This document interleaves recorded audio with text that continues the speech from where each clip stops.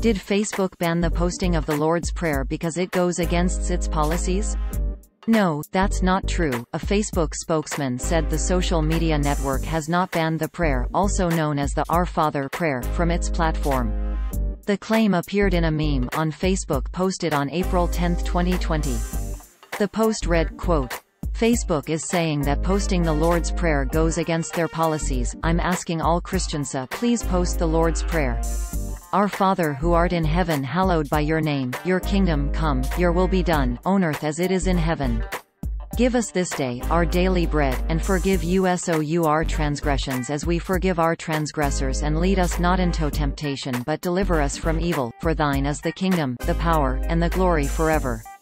Amen." End quote. This is what the post looked like on Facebook at the time of writing. In a statement to Lead Stories, a Facebook company spokesperson wrote in an email, quote, "Posting the Lord's Prayer does not violate our policies." End quote.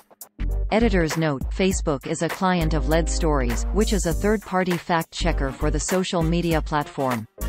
On our About page, you will find the following information. Since February 2019, we are actively part of Facebook's partnership with third-party fact-checkers.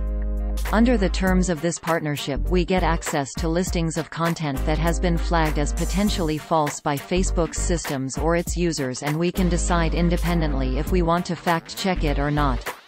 In addition to this, we can enter our fact checks into a tool provided by Facebook, and Facebook then uses our data to help slow down the spread of false information on its platform. Facebook pays us to perform this service for them, but they have no say or influence over what we fact check or what our conclusions are, nor do they want to.